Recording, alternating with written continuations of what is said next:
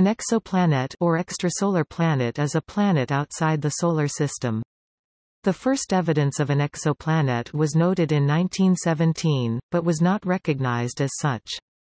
The first scientific detection of an exoplanet was in 1988, it was confirmed to be an exoplanet in 2012.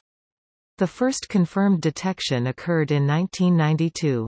As of 1 May 2019, there are 4,058 confirmed planets in 3,033 systems, with 658 systems having more than one planet. There are many methods of detecting exoplanets. Transit photometry and Doppler spectroscopy have found the most, but these methods suffer from a clear observational bias favoring the detection of planets near the star, thus, 85% of the exoplanets detected are inside the tidal locking zone. In several cases, multiple planets have been observed around a star. About 1 in 5 Sun-like stars have an Earth-sized planet in the habitable zone. Assuming there are 200 billion stars in the Milky Way, it can be hypothesized that there are 11 billion potentially habitable Earth-sized planets in the Milky Way, rising to 40 billion if planets orbiting the numerous red dwarfs are included. The least massive planet known is Draugr, also known as PSRB 1257 plus 12a or PSRB 1257 plus 12b, which is about twice the mass of the Moon. The most massive planet listed on the NASA Exoplanet Archive is HR 2562b, about 30 times the mass of Jupiter, although according to some definitions of a planet, based on the nuclear fusion of deuterium, it is too massive to be a planet and may be a brown dwarf instead. There are planets that are so near to their star that they take only a few hours to orbit, and there are others so far away that they take thousands of years to orbit. Some are so far out that it is difficult to tell whether they are gravitationally bound to the star. Almost all of the planets detected so far are within the Milky Way. Nonetheless, evidence suggests that extragalactic planets, exoplanets farther away in galaxies beyond the local Milky Way galaxy, may exist. The nearest exoplanet is Proxima Centauri b, located 4.2 light-years (1.3 parsecs) from Earth and orbiting Proxima Centauri, the closest star to the Sun. The discovery of exoplanets has intensified interest in the search for extraterrestrial life. There is special interest in planets that orbit in a star's habitable zone, where it is possible for liquid water, a prerequisite for life on Earth, to exist on the surface. The study of planetary habitability also considers a wide range of other factors in determining the suitability of a planet for hosting life. Besides exoplanets, there are also rogue planets, which do not orbit any star. These tend to be considered as a separate category, especially if they are gas giants, in which case they are often counted as sub-brown dwarfs, like WISE 0855-0714. The rogue planets in the Milky Way possibly number in the billions, or more.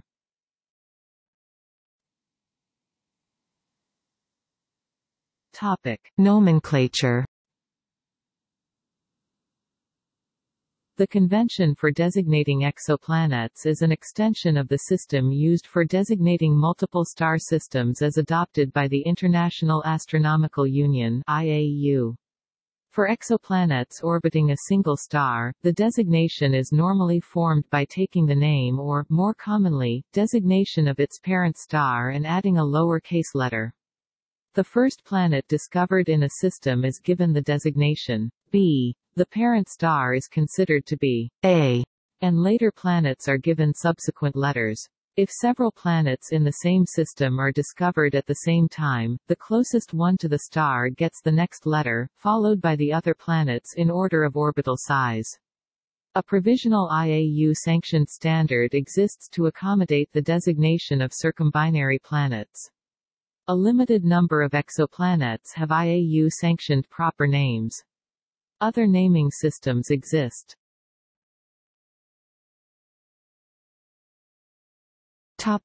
History of detection.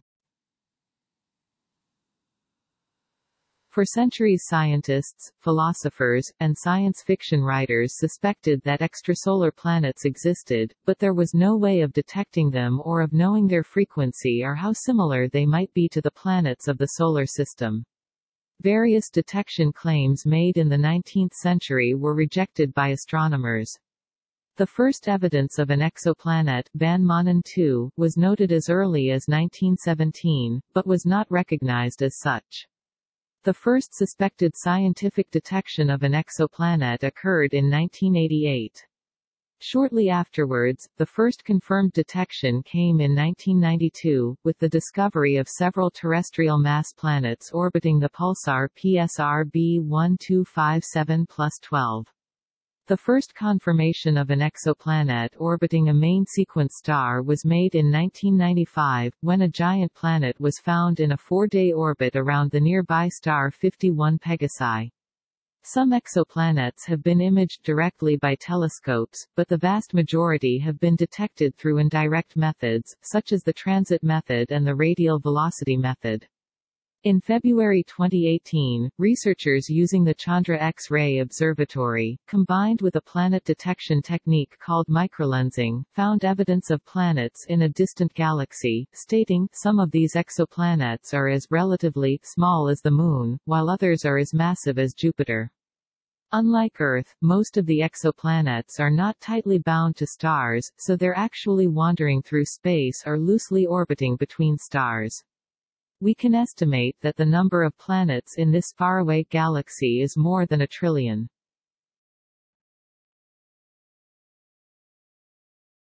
Topic: Early speculations.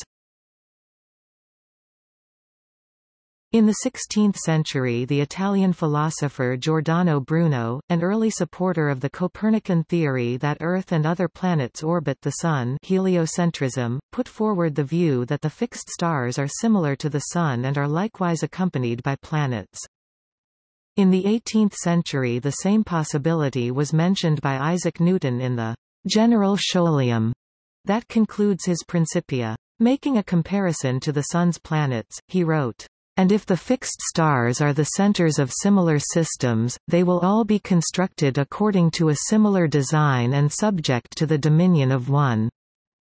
In 1952, more than 40 years before the first hot Jupiter was discovered, Otto Struve wrote that there is no compelling reason why planets could not be much closer to their parent star than is the case in the Solar System, and proposed that Doppler spectroscopy and the transit method could detect super-Jupiters in short orbits.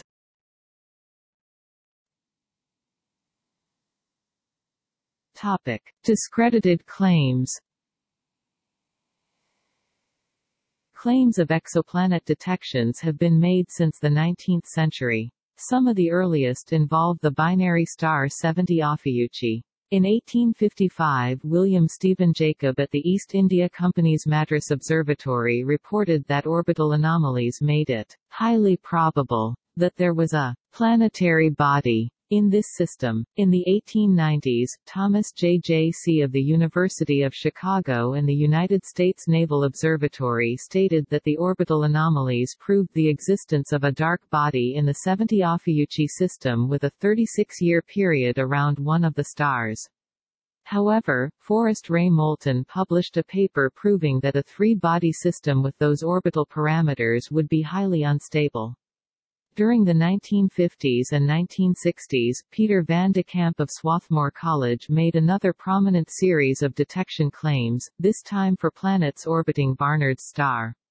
Astronomers now generally regard all the early reports of detection as erroneous. In 1991, Andrew Lyne, M. Bales, and S. L. Shamar claimed to have discovered a pulsar planet in orbit around PSR 1829-10, using pulsar timing variations. The claim briefly received intense attention, but Lyne and his team soon retracted it.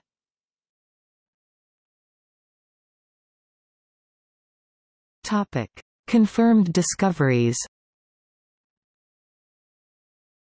As of 1 May 2019, a total of 4,058 confirmed exoplanets are listed in the Extrasolar Planets Encyclopedia, including a few that were confirmations of controversial claims from the late 1980s. The first published discovery to receive subsequent confirmation was made in 1988 by the Canadian astronomers Bruce Campbell, G.A.H. Walker, and Stevenson Young of the University of Victoria and the University of British Columbia. Although they were cautious about claiming a planetary detection, their radial velocity observations suggested that a planet orbits the star Gamma Cephei, partly because the observations were at the very limits of instrumental capabilities at the time. Astronomers remained skeptical for several years about this and other similar observations. It was thought some of the apparent planets might instead have been brown dwarfs, objects intermediate in mass between planets and stars. In 1990, additional observations were published that supported the existence of the planet orbiting Gamma Cephei, but subsequent work in 1992 again raised serious doubts. Finally, in 2003, improved techniques allowed the planet's existence to be confirmed.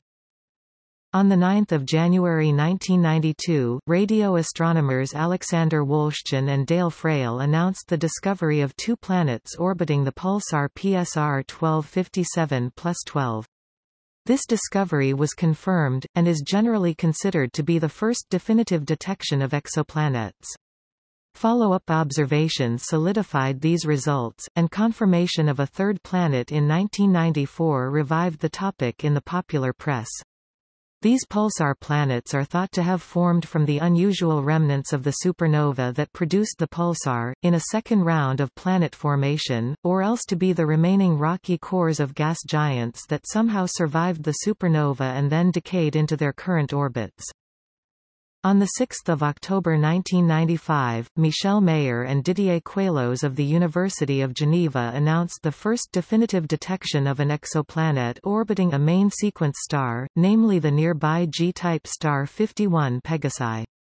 This discovery, made at the Observatoire de Haute-Provence, ushered in the modern era of exoplanetary discovery. Technological advances, most notably in high-resolution spectroscopy, led to the rapid detection of many new exoplanets. Astronomers could detect exoplanets indirectly by measuring their gravitational influence on the motion of their host stars. More extrasolar planets were later detected by observing the variation in a star's apparent luminosity as an orbiting planet transited in front of it. Initially, most known exoplanets were massive planets that orbited very close to their parent stars. Astronomers were surprised by these hot Jupiters, because theories of planetary formation had indicated that giant planets should only form at large distances from stars. But eventually more planets of other sorts were found, and it is now clear that hot Jupiters make up the minority of exoplanets. In 1999, Upsilon Andromedae became the first main sequence star known to have multiple planets. Kepler-16 contains the first discovered planet that orbits around a binary main sequence star system. On 26 February 2014, NASA announced the discovery of 715 newly verified exoplanets around 305 stars by the Kepler Space Telescope. These exoplanets were checked using a statistical technique called verification by multiplicity. Prior to these results, most confirmed planets were gas giants comparable in size to Jupiter or larger as they are more easily detected, but the Kepler planets are mostly between the size of Neptune and the size of Earth. On 23 July 2015, NASA announced Kepler-452b, a near-Earth-size planet orbiting the habitable zone of a G2-type star. On 6 September 2018, NASA discovered an exoplanet about 145 light-years away from Earth in the constellation Virgo. This exoplanet, Wolf 503b, is twice the size of Earth and was discovered orbiting a type of star known as an orange dwarf. Wolf 503b completes one orbit in as little as 6 days due to its close proximity to the star. This exoplanet is relatively close to Earth and its host star shines extremely bright. Wolf 503b is the only exoplanet that can be found near the so-called Fulton Gap that is this large. The Fulton Gap, first noticed in 2017, is the observation that it is unusual to find planets within a certain mass range. Astronomers who study exoplanets have found thousands of exoplanets in our galaxy. Wolf 503b is so important because of how close it is to Earth, giving it convenient accessibility for extended studies through the Kepler Space Telescope. The orange dwarf star that Wolf 503b is orbiting is a bright star. Scientists state that orange dwarf stars have a lifespan 3 times longer than the Sun. Wolf 503b has a strong influence on its orange dwarf host star. Due to Wolf 503b's large size, it has a gravitational influence on its host star. Under the Fulton Gap studies, this opens up a new field for astronomers, who are still studying whether planets found in the Fulton Gap are gaseous or rocky.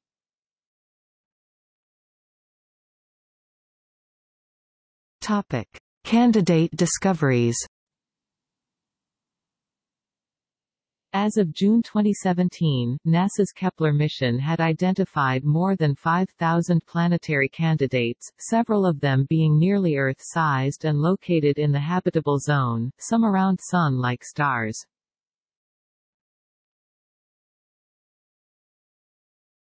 Topic: Methodology.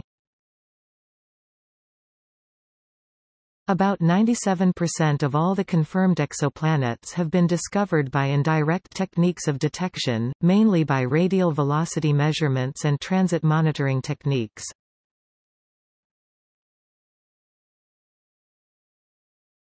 Topic: Formation and evolution.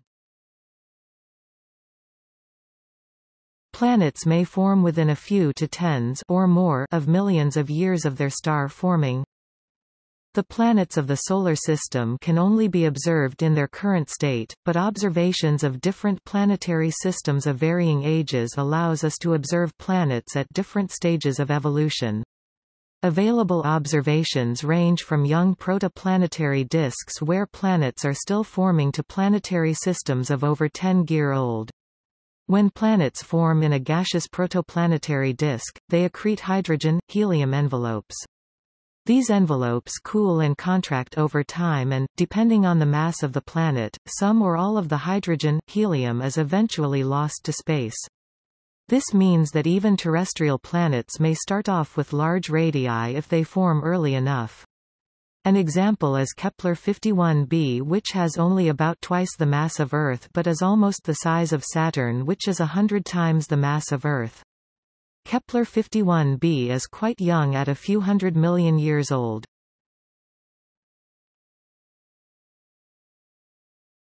Topic: Eccentricity. Of the many exoplanets discovered, most have a higher orbital eccentricity than planets in the Solar System. Exoplanets found with low orbital eccentricity, near circular orbits, are almost all very close to their star and are tidally locked to the star. In contrast, 7 out of 8 planets in the Solar System have near circular orbits. The exoplanets discovered show that the Solar System, with its unusually low eccentricity, is rare. One theory attributes this low eccentricity to the high number of planets in the Solar System, another suggests it arose because of its unique asteroid belts. A few other multiplanetary systems have been found, but none resemble the Solar System. The Solar System has unique planetesimal systems, which led the planets to have near-circular orbits. The exoplanet systems discovered have either no planetesimal systems or one very large one. Low eccentricity is needed for habitability, especially advanced life. High multiplicity planet systems are much more likely to have habitable exoplanets.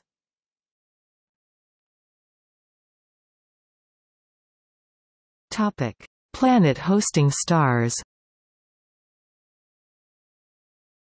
There is at least one planet on average per star. About 1 in 5 Sun-like stars have an Earth-sized Planet in the habitable zone. Most known exoplanets orbit stars roughly similar to the Sun, i.e. main sequence stars of spectral categories F, G, or K. Lower mass stars, red dwarfs, of spectral category M, are less likely to have planets massive enough to be detected by the radial velocity method.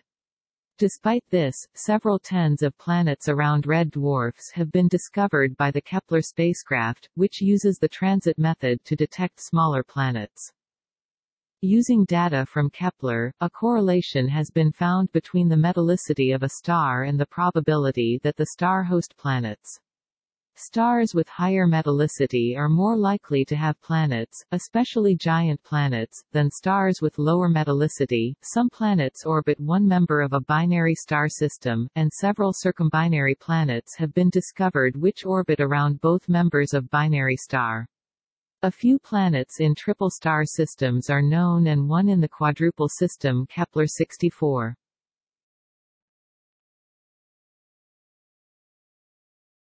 Topic: General features.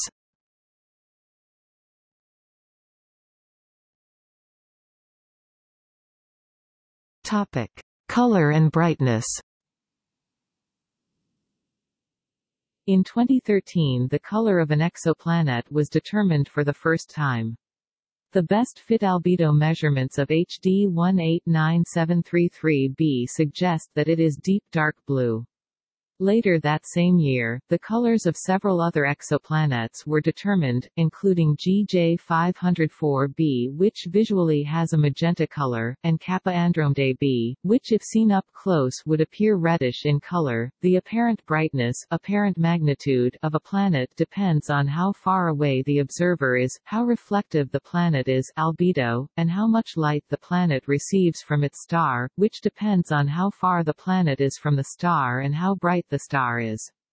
So, a planet with a low albedo that is close to its star can appear brighter than a planet with high albedo that is far from the star. The darkest known planet in terms of geometric albedo is Trace 2b, a hot Jupiter that reflects less than 1% of the light from its star, making it less reflective than coal or black acrylic paint. Hot Jupiters are expected to be quite dark due to sodium and potassium in their atmospheres, but it is not known why Trace 2b is so dark. It could be due to an unknown chemical compound. For gas giants, geometric albedo generally decreases with increasing metallicity or atmospheric temperature unless there are clouds to modify this effect. Increased cloud column depth increases the albedo at optical wavelengths, but decreases it at some infrared wavelengths. Optical albedo increases with age, because older planets have higher cloud column depths. Optical albedo decreases with increasing mass, because higher mass giant planets have higher surface gravities, which produces lower cloud column depths. Also, elliptical orbits can cause major fluctuations in atmospheric composition, which can have a significant effect. There is more thermal emission than reflection at some near-infrared wavelengths for massive and/or young gas giants. So, although optical brightness is fully phase-dependent, this is not always the case in the near-infrared. Temperatures of gas giants reduce over time and with distance from their star. Lowering the temperature increases optical albedo even without clouds. At a sufficiently low temperature, water clouds form, which further increase optical albedo. At even lower temperatures, ammonia clouds form, resulting in the highest albedos at most optical and near-infrared wavelengths.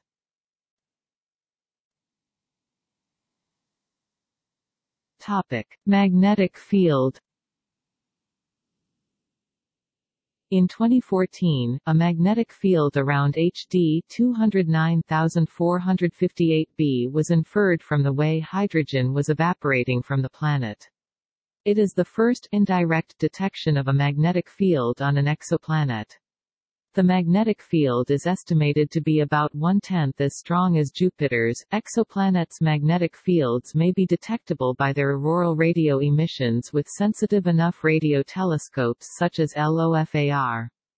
The radio emissions could enable determination of the rotation rate of the interior of an exoplanet, and may yield a more accurate way to measure exoplanet rotation than by examining the motion of clouds. Earth's magnetic field results from its flowing liquid metallic core, but in massive super-Earths with high pressure, different compounds may form which do not match those created under terrestrial conditions. Compounds may form with greater viscosities and high melting temperatures which could prevent the interiors from separating into different layers and so result in undifferentiated coreless mantles. Forms of magnesium oxide such as magnesium silicide O12 could be a liquid metal at the pressures and temperatures found in super-Earths and could generate a magnetic field in the mantles of super-Earths. Hot Jupiters have been observed to have a larger radius than expected. This could be caused by the interaction between the stellar wind and the planet's magnetosphere, creating an electric current through the planet that heats it up, causing it to expand. The more magnetically active a star is, the greater the stellar wind and the larger the electric current, leading to more heating and expansion of the planet. This theory matches the observation that stellar activity is correlated with inflated planetary radii. In August 2018, scientists announced the transformation of gaseous deuterium into a liquid metallic form. This may help researchers better understand giant gas planets, such as Jupiter, Saturn and related exoplanets, since such planets are thought to contain a lot of liquid metallic hydrogen, which may be responsible for their observed powerful magnetic fields, although scientists previously announced that the magnetic fields of close-in exoplanets may cause increased stellar flares and starspots on their host stars. In 2019, this claim was demonstrated to be false in the HD 189733 system. The failure to detect star-planet interactions in the well-studied HD 189733 system calls other related claims of the effect into question.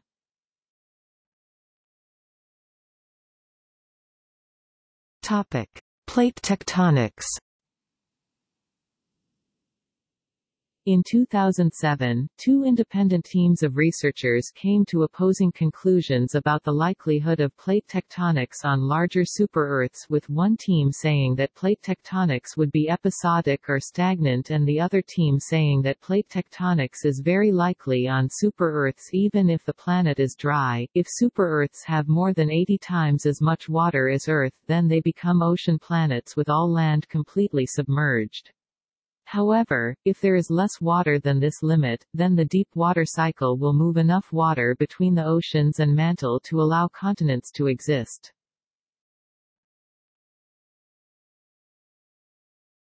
Topic: Volcanism. Large surface temperature variations on 55 Cancri E have been attributed to possible volcanic activity releasing large clouds of dust which blanket the planet and block thermal emissions.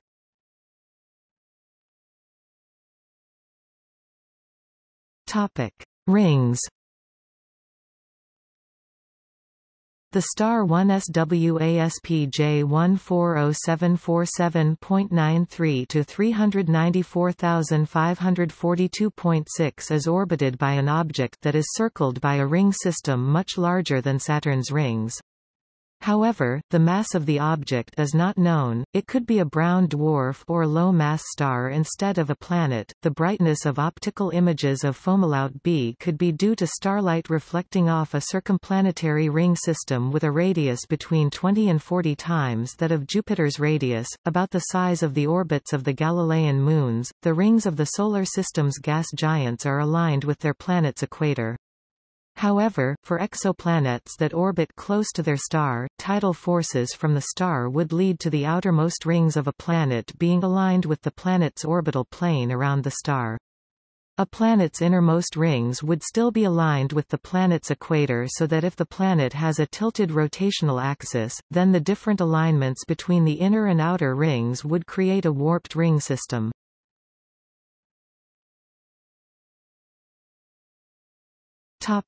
Moons. In December 2013, a candidate exomoon of a rogue planet was announced. On 3 October 2018, evidence suggesting a large exomoon orbiting Kepler 1625b was reported.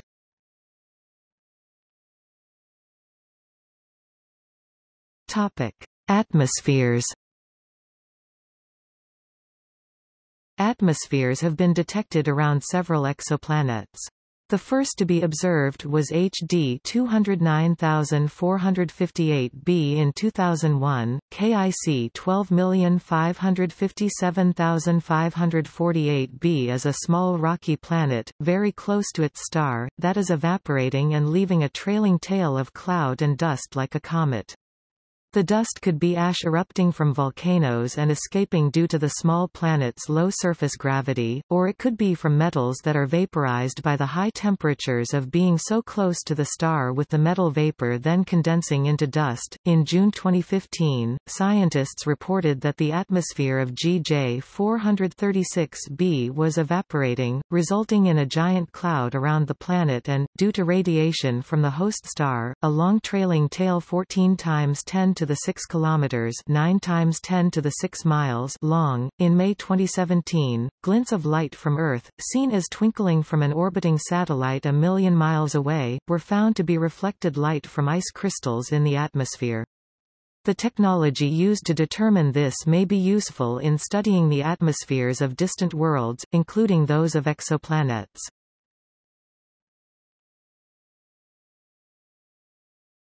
Topic: Insolation pattern.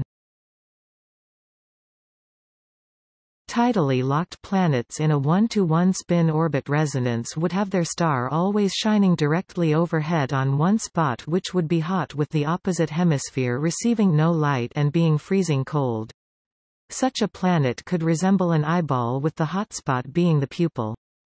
Planets with an eccentric orbit could be locked in other resonances. 3-to-2 and 5-to-2 resonances would result in a double eyeball pattern with hotspots in both eastern and western hemispheres. Planets with both an eccentric orbit and a tilted axis of rotation would have more complicated insolation patterns. As more planets are discovered, the field of exoplanetology continues to grow into a deeper study of extrasolar worlds, and will ultimately tackle the prospect of life on planets beyond the Solar System. At cosmic distances, life can only be detected if it is developed at a planetary scale and strongly modified the planetary environment, in such a way that the modifications cannot be explained by classical physico-chemical processes, out of equilibrium processes. For example, molecular oxygen O2 in the atmosphere of Earth is a result of photosynthesis by living plants and many kinds of microorganisms, so it can be used as an indication of life on exoplanets, although small amounts of oxygen could also be produced by non-biological means.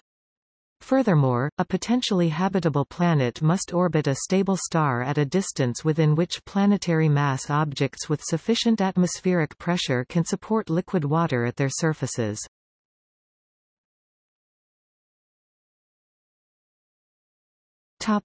See also